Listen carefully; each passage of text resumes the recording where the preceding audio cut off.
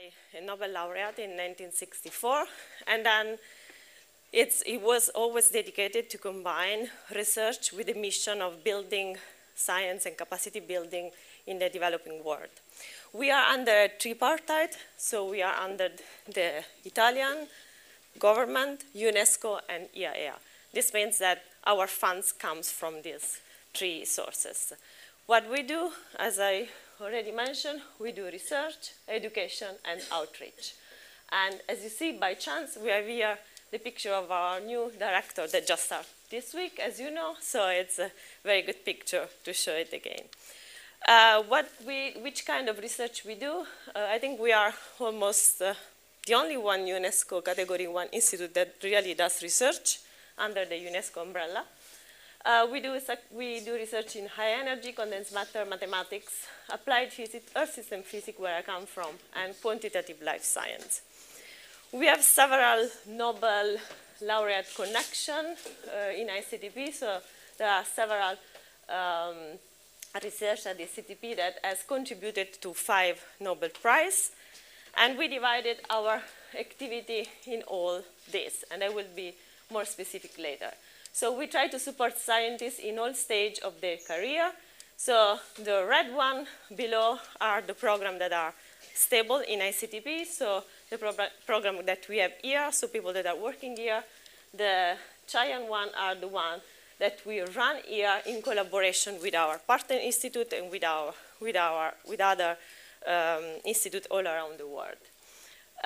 Let's start with the degree program. We do have several degree programs, PhD in several of our specialty, in collaboration with the university, with the UNESCO, and with other universities around Italy and Europe, because we need another institute to be able to grant the PhD, because we cannot under the UNESCO umbrella. We are not entitled to do this. Then we have a very successful program that is a postgraduate diploma program. So what we do since 1991, we managed to bring over 1,000 diploma students, and 70% of these managed to get a PhD or they are working towards a PhD. What does this program does? We pick up 10 students for each of the research area we have, and we try to help them to get to the market of the PhD for the Western country and for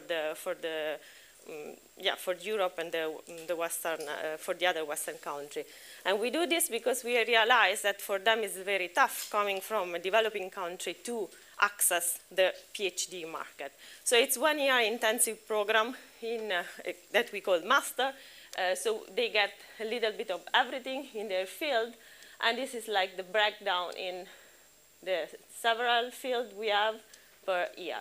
You see that there are some programs like condensed matter and high energy have been always there, and also mathematics. Then we started the earth system physics. We started in 2005 because we are a younger section, and now this year also the other section started.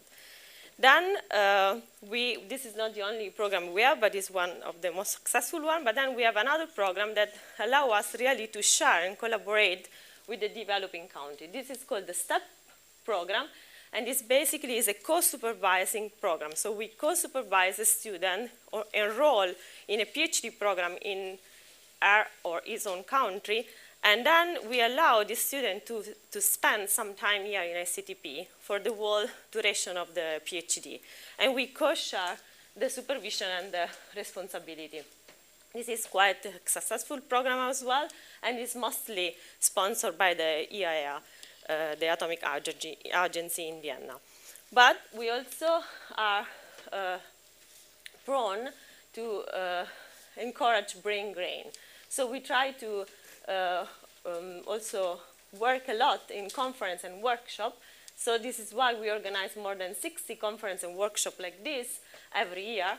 We have been able to welcome up to 5,000 scientists from 145 nations each year, and attract this number of scientists through hosted activity. If you want like a map displacement of where all the scientists come from, this is the map in a glance since 1970. But we also have more applied opportunity for applied physics, like, for example, laboratory opportunity. We have an agreement with the Italian research laboratory and the nearby, like the Slovenia and the Austria, in which we try to enroll this student working with us in a program that is called TRAIL. So we are able to offer them a fellowship and to spend some time they need in the lab, because maybe for their research they need a specific lab that is not available in their country. And so we look for that, they look for that, and we help them to find what they need. And the another scheme that is very successful, it's the associate scheme. So we have the opportunity to work with our associates. So there is a number of associate schemes. So you have the senior, the young one, and the regular one, by which the scientists working in developing country can apply and can ask to be our official associate.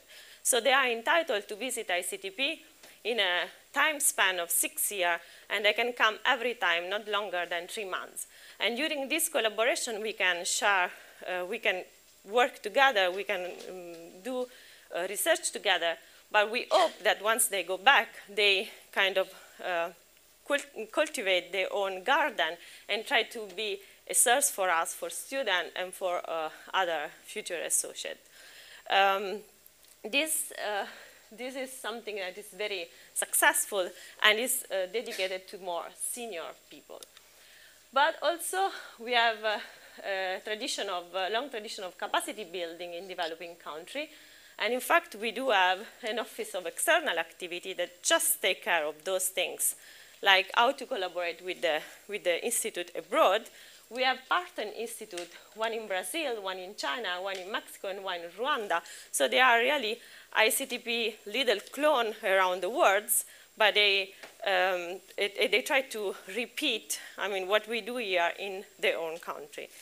Then we have a program that is called Physics Without Frontier that goes really to bring the basic physics knowledge to some university that require, and then we have also a science dissemination unit.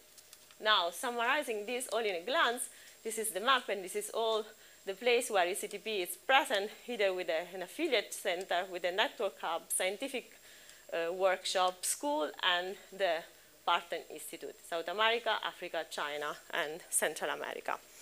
We do also have some more senior program, like the Salam Distinguished Lecture, where we host every year like a Nobel laureate or something like that to give us for a week lecture on a topic of relevance. And then also we have some success story where our, for example, postgraduate diploma student or associate made a career also thanks to ICTP. How does this translate for women numbers? So thanks to all this program, we managed to have 18,000 visits from 170 countries, including 27 least developing countries. 22% of these are women, and 51% are from developing countries. This number is growing because we had 25% in 2018 and 25% in the last 5 years. If we want to look again in a glance, which are the top 10 countries that are contributing women scientists to ICTP, this is the spatial displacement. And again, if we want to break down this per region and per research area, this is the breakdown. So you see this, there is a higher number in applied physics in almost all the nations. That is followed by the Earth system physics, and then it goes down when you go to the more theoretical field. Now, going back to all the programs I mentioned, so the STEP, the postgraduate, the TRIL, and the associate, this is the breakdown per country, per continent, and this is what I want to highlight. The red number is the percentage of women. As you can notice in this summary, as we know already, the famous sister problem in the youngest stage of the career, so for STEP and postgraduate, we have usually the highest percentage. But then when we go to the associate program that is more for senior scientists, we start to see that the number is going down also for our statistics. So we are perfectly in line with the world statistic. What else? We have also paying attention to awards.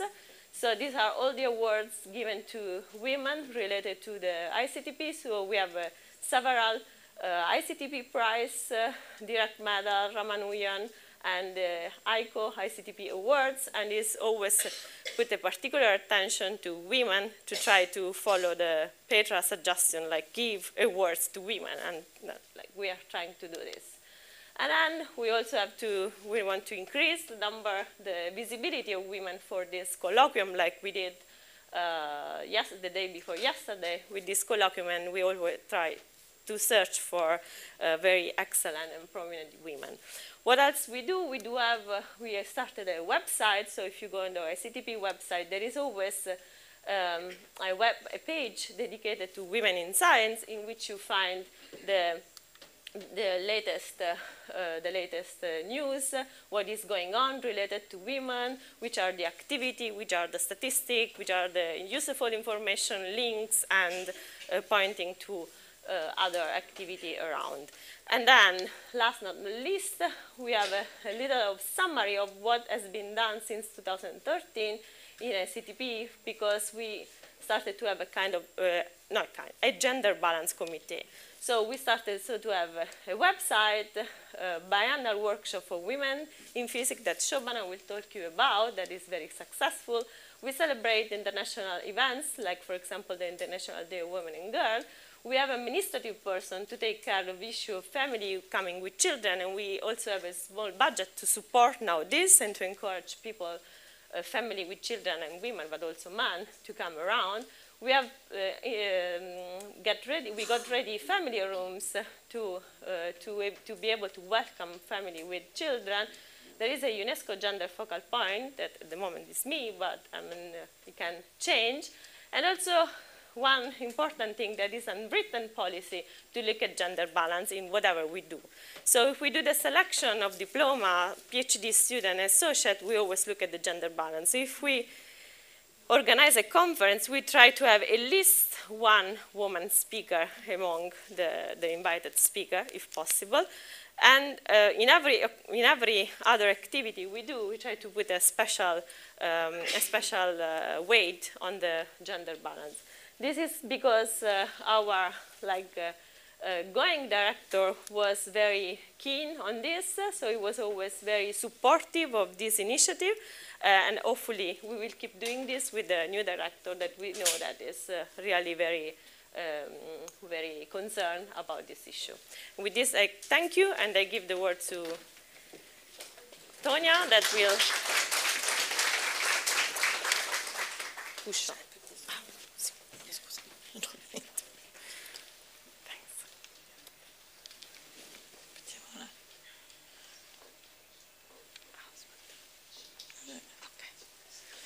Hello, everybody. Can you hear me? Yeah.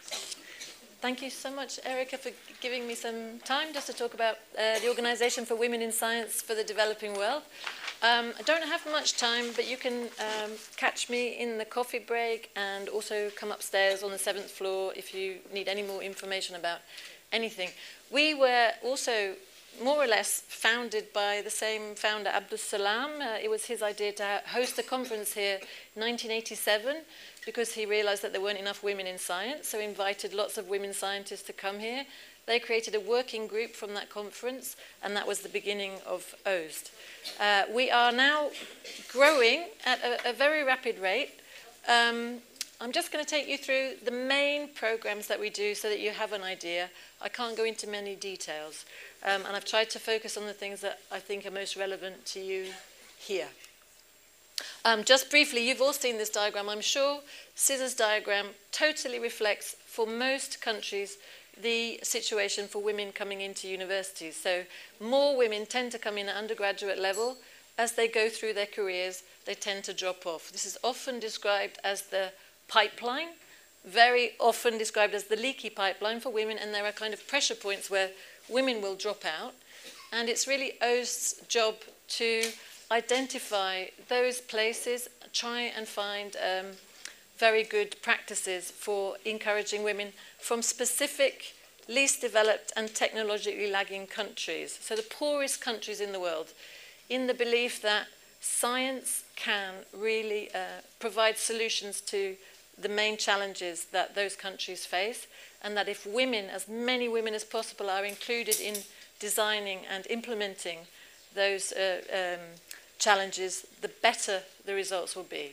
So the premise is the more women in science, the better the science. It's very important. It's not just about increasing numbers, it's about improving the science. And we do this in these 4 different main areas. The one I'm going to focus on is networking, because again, it's most relevant to all of you here. Second, just to let you know, and please come and find us up on the 7th floor afterwards to get more information, to let you know that we have a wonderful PhD and early career fellowship programs. We do many career development training programs too, and we have prizes. The PhD fellowship program briefly is funded by Sweden. It focuses on women from 66 countries. The idea is to encourage mobility. So by definition, women in the poorest countries do not have enough resources. They need to leave their countries to do their PhDs. We provide that opportunity. We also give the possibility of a sandwich program, which means that they are based at their home institute and they can go up to 3 visits of at least 6 months each visit. Just to give you an idea what the disciplines are from, we don't have any requirements for discipline except it's in STEM, all in STEM. And the women choose where they want to go and study. They must go and study in another developing country. It's a south-to-south program. This has been proven to assist, to counteract brain drain for many different reasons, which I can't go into now.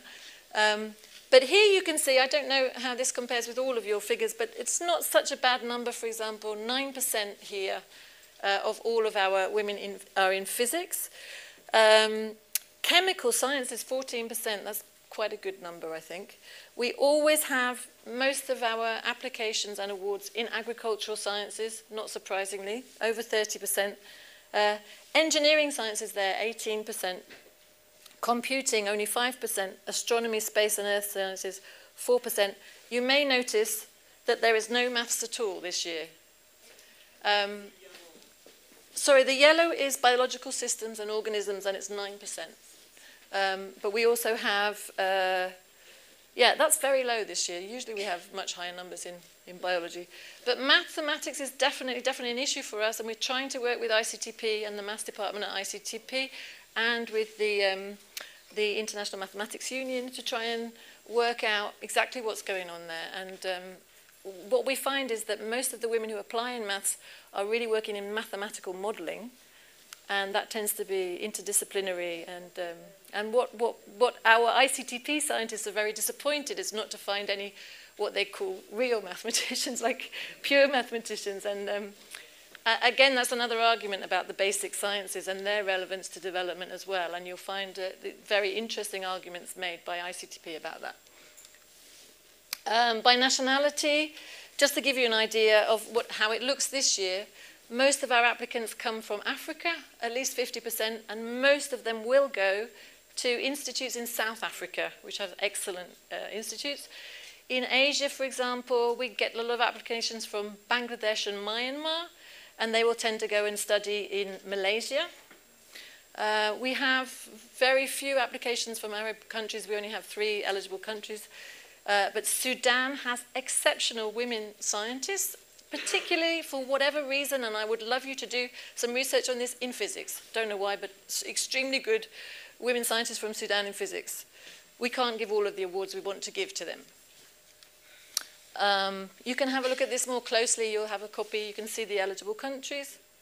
But you can see that we only have very few in the Arab region. Djibouti, Palestine, only added last year. Sudan, Syrian Arab Republic, only added last year. Yemen, we also have a very good record, a surprisingly good record with Yemeni graduates. Over 260 fellows have graduated. I think that number has now gone up to 270 because we've just managed to get on board some of our older PhD fellows. We have a newsletter that comes out 4 times a year with lots of stories, of success stories. And this is a young woman from Bhutan who went to study in India, and she's working on issues of climate change, hydropower development, and water resource management on ecology and the environment in Bhutan. Just to give you an idea of her working environment, I thought that was a lovely picture. She's going out in the field. These are the challenges that women face. She has to find ways of communicating and working with a group of male farmers in the countryside. That's quite typical. This is a brand new fellowship program, and it's very prestigious. It's funded by Canada, the International Development Research Centre.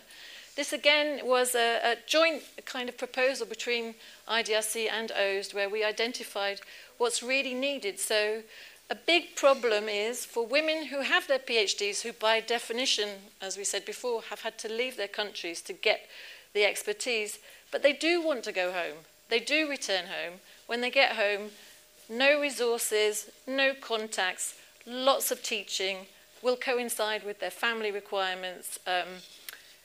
They're back where they started in some ways, and that's a crucial moment where they will drop out of that pipeline. So we've created this amazing fellowship, high-level fellowship, to allow women to stay at home in these under-resourced countries, to build up laboratories, build up equipment, to invite international scholars to come and talk, for them to go and visit other countries if they need to.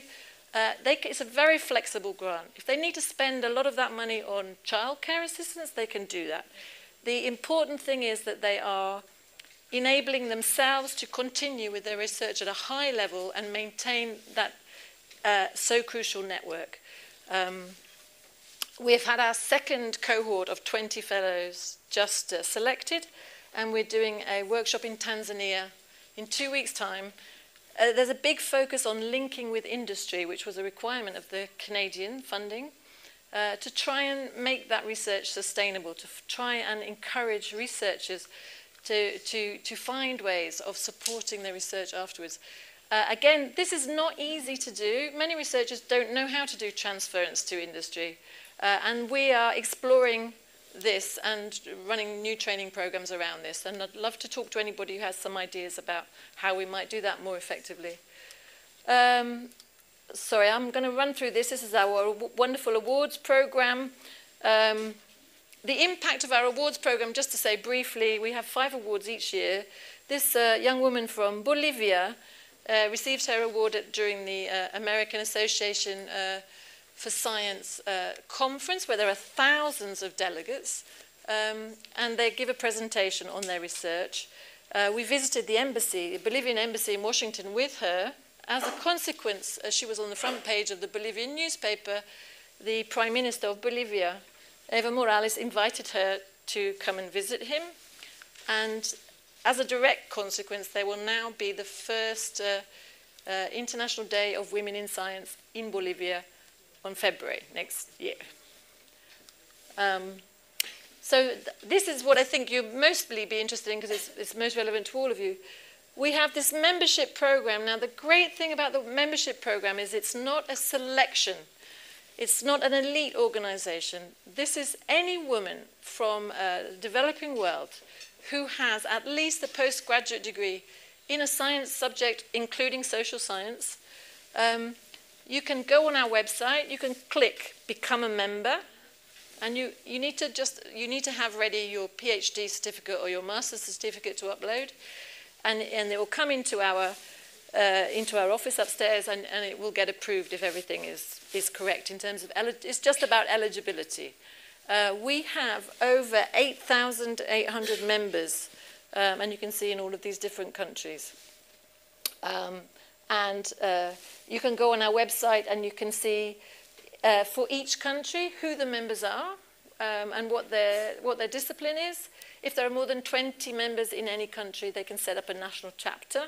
And I think I am going to have to finish here. But you can catch me during the coffee break. And also, Fiona, can you stand up? Fiona works in the office upstairs specifically on the membership and national chapters, and she would love to talk to any of you who are interested. Thank you.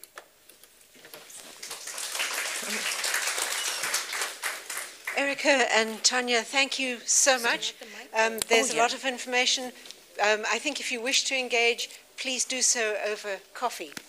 It's a delight to tell you a little more about Shobhana Narasimhan, who you have been talking to probably